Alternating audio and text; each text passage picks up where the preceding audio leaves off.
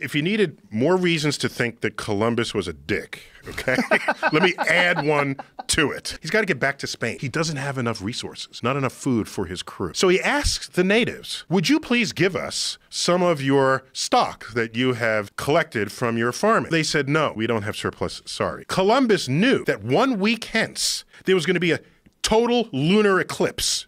He says to the natives, if you do not give us food, my God, which is more powerful than your God, will make the moon disappear and it will turn blood red. You have 1 week to comply. Sure enough, right on cue, the moon begins to disappear. He knew this, and so he invokes this to dominate people who are not yet scientifically literate.